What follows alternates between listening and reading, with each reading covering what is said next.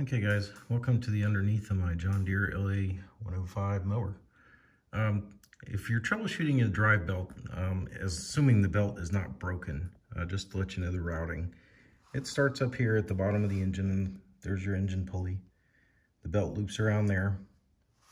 It's going to come back, and these two pulley assemblies are where a lot of your problems happen. Right now the clutch is in, the emergency brake's on, so this is all real loose. So you can see it slip, you know, the basic function of it moving. But these two pulleys, you know, they're cheap plastic. They do have bearings on them that go out. Looks like they're held on to the same 15 mil that the deck pulleys use. You'll get a break in these, you know, sometimes they'll break, and the belt will find its way off, and that will keep your mower from moving. Or the spring right here, the spring has a lot of tension on it. That's what actually keeps the tension on the belt that drives the rear end. So you got the pulley on the rear. The camera will focus.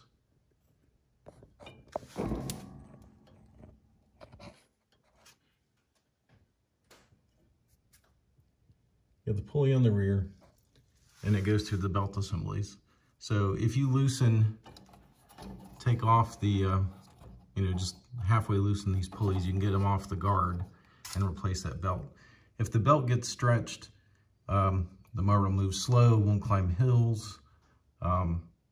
If the spring gets weak, it'll act the same way. What you can do, I found, especially on an automatic, when it's slipping, use your foot and pull back on the clutch brake assembly to add more tension to the belt. And if it starts moving again and climbing the way that it should, you want to come back and look at the spring. If the spring gets weak, you want to replace that, and that'll keep your, you know, and while you're in there, go ahead and change the belt. But that's your theory on the drive belt issues with the automatic or the 5-speed 100 series tractors. Definitely look at the belt issues before you write off the rear end or anything else. So hope this was helpful. Please like, please subscribe, and ask any questions in the comments. I appreciate it.